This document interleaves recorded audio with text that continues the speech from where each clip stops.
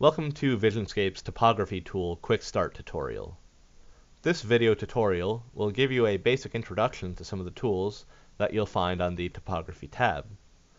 These tools will allow you to sculpt our 3D ground plane into natural terrain features, letting you recreate your original property, as well as make adjustments for landscape and hardscape projects. First, let's take a look at the Height Grid tool. The height grid allows you to draw a 4-point polygonal shape, which generates a lattice grid over your property. The individual lattice points allow you to raise and lower sections of your terrain plane. You can control the number of lattice points from the Properties panel, as well as the base height and curvature of the lattice grid's terrain effect. Next up is the Slope tool. This tool allows you to draw a contour line that generates a slope off of either side, which you can control using a calculated angle. The controls can be locked on the rise and run axis, as well as the angle, allowing you to configure the height, distance, and grade separately.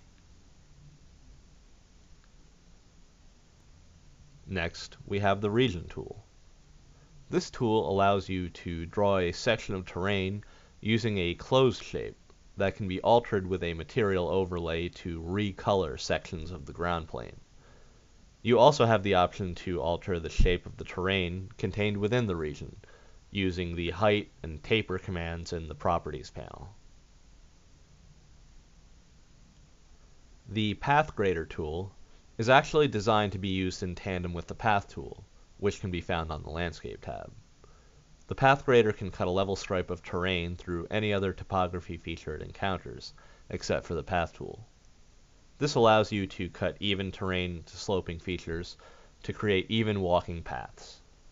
You can adjust the sculpting order through the right-click menu to force the Path Grader to ignore certain topography features when you raise or lower it. Finally, we have the Area Grader. The Area Grader allows you to draw a closed shape to create a region of terrain that can be leveled out to a specific elevation in a very similar way to the Path Grader.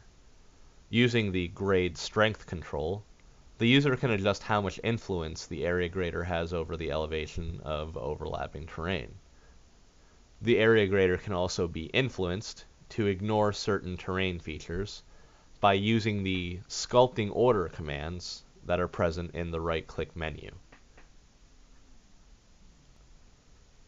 We hope that this tutorial has given you a basic idea of what each of these topography tools is designed to do.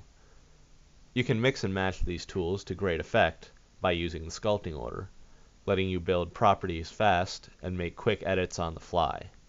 For more detailed information on each tool, check out our help documentation for tool-specific tutorials.